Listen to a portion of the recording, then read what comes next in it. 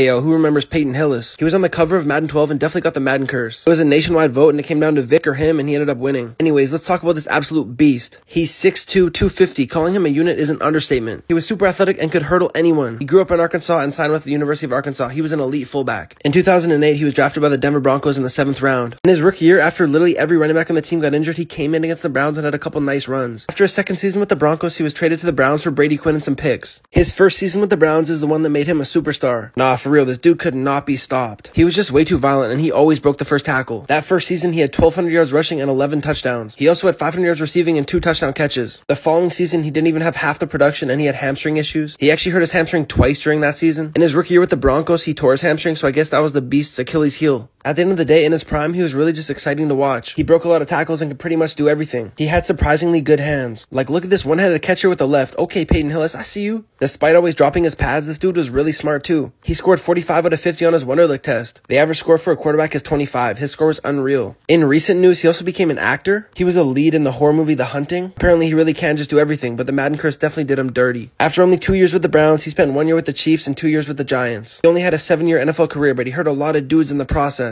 Imagine trying to tackle this dude on your own? No thanks. He retired because of his concussion history, and watching this film, you can clearly see why. Dude was an actual menace.